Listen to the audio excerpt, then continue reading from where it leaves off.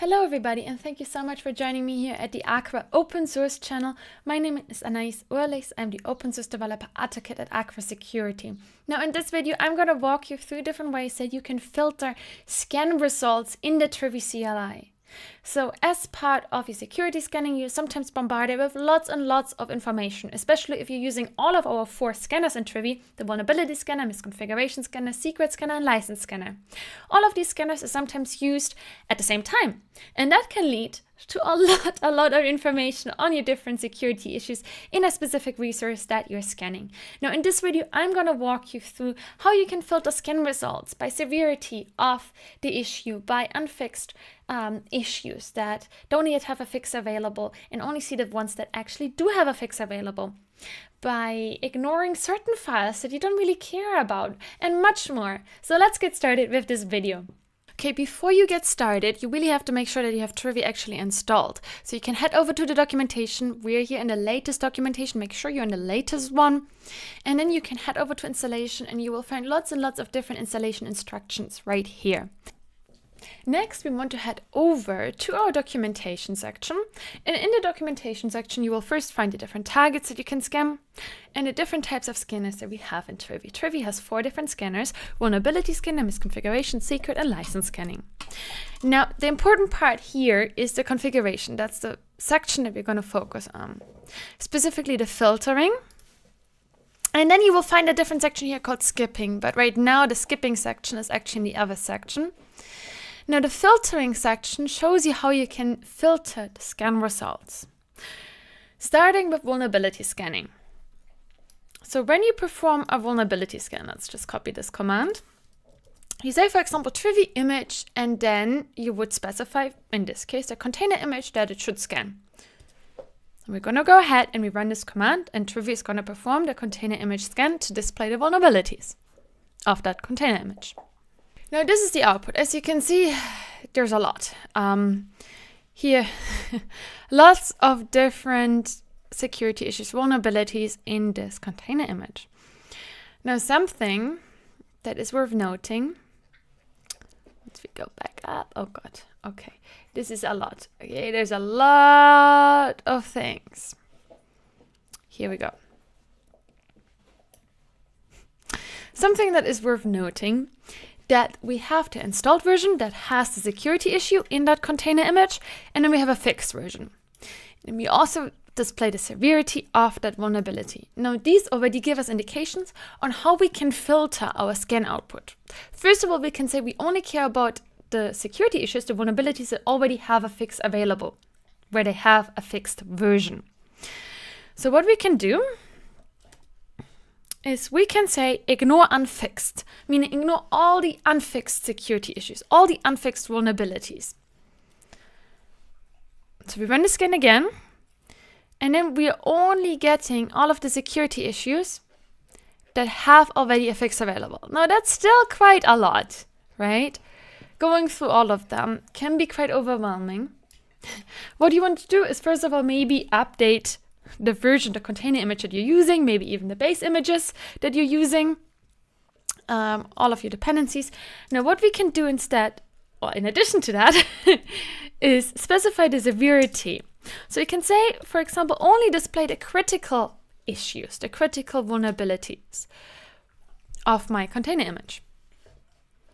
We perform the scan again, and as you can see, it's becoming a lot more manageable, right? There's still a lot going on, but it becomes a little bit more manageable than it was before. I lost track here. So these are 2 ways. First of all, they ignore unfixed, and then by severity. Now, the severity flag is available for all of different scanners, our vulnerability scanner, also our misconfiguration scanner. If you, for example, scan your Terraform configuration file, your Docker file for misconfiguration issues, it's also available in our secret and license scanner. Just a few options. So basically, you can scan by severity, by critical or high in that case, for example, across all your different scan targets that are listed here on the left side. Another way to ignore security issues is by their ID. So when you run a scan, for example, when we run this misconfiguration scan, the Trivy config scan with the file system command. And for example, we have here some different IDs. So for example, we have here AVD, AWS, this one, right? Let's say we want to ignore this one. For whatever reasons, we want to ignore this, right? We can specify a .trivy ignore file. Just open it. So we have here the repository. And I have here a .trivy ignore file. And the .trivy ignore file already has 2 IDs.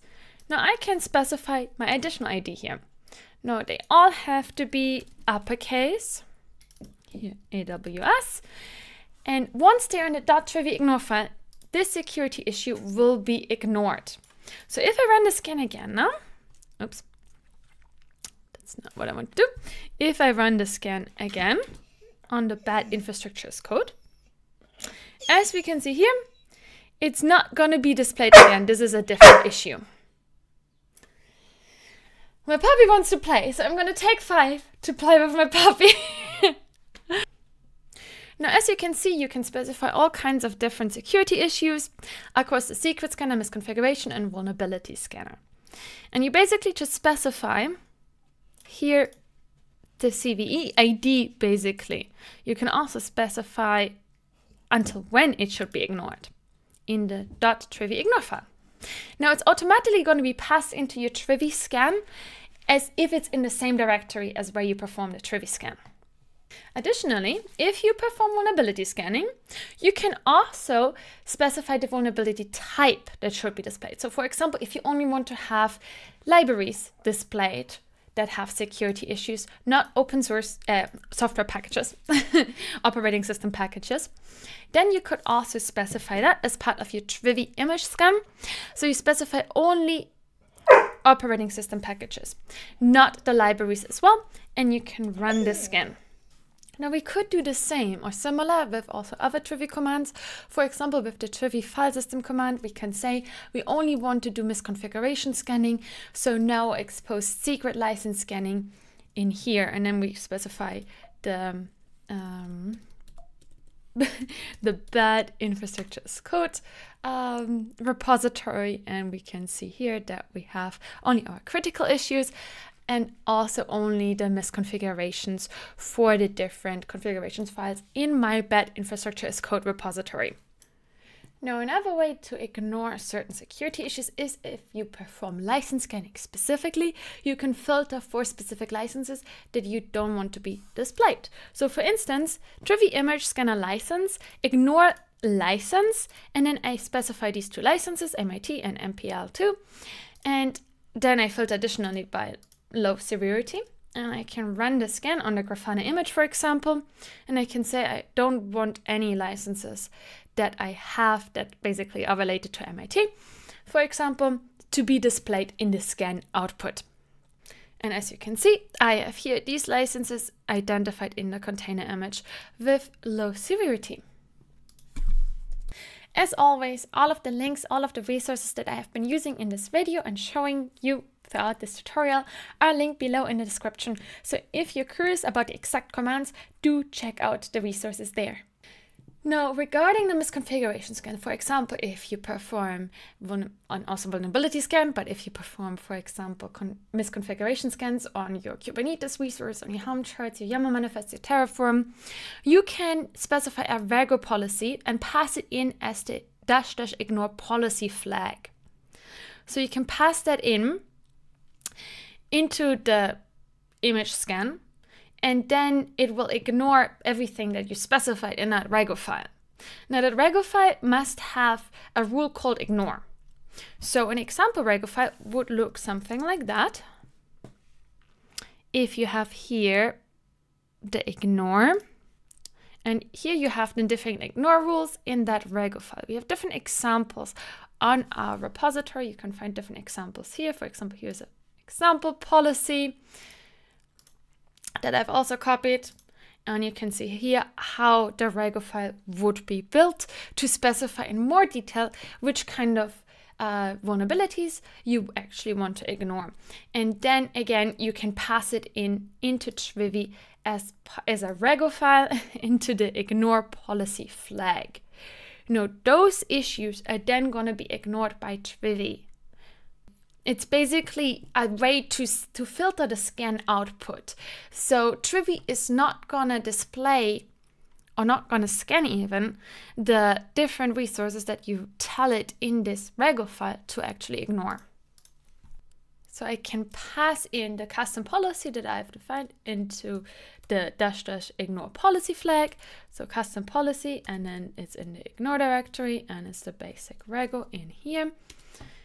And once I perform the scan, it's only going to display what I've actually defined in the rego file. And this allows you as an organization to be very detailed with the things that you want to scan for and display in your misconfiguration scans and your vulnerability scans versus the things that you don't want to display. Now, if you're using Terraform, you can also filter the misconfiguration scan of your Terraform files by inline comments. So here's an example of how you, for example, filter the vulnerability ID, AVD, blah, blah, in your Terraform HCL file.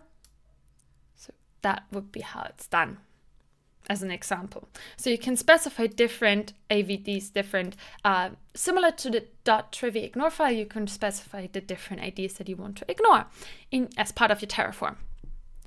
Now let's head over to the skipping directories and skipping files. So skipping files allows you to basically say which files or which directories should not be scanned. And that can be done with the -- skip file option. And you can specify the specific files that should be skipped. It's part of all our different security scanners. You can also skip specific directories. Now you can specify either specific directories, or you can also specify the globs,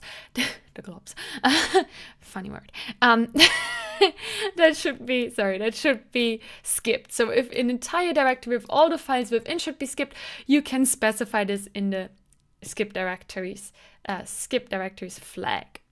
As always, I really hope this was useful and you now know how Trivy can ignore certain results and files and much more. Now, if you would like to see similar tutorials or tutorials on specific content, then please do comment below the type of tutorials you would like to see, the type of topics you would like to have covered on this YouTube channel. I would love to hear from you. Also, if you like Trivy, do make sure to give us a star on GitHub. It would mean a lot to myself as well as to all of the contributors that make this tool possible and amazing. Also linked below in the description again is all of the resources that I've been using throughout this video, all of the different links to the documentation, as well as a link to our Slack channel, to our Slack community. If you have any questions, do post your questions there or start an issue or GitHub discussion. I really hope to see you in one of our upcoming videos, tutorials, live streams, and events. Until next time, have an amazing day and week. Bye bye.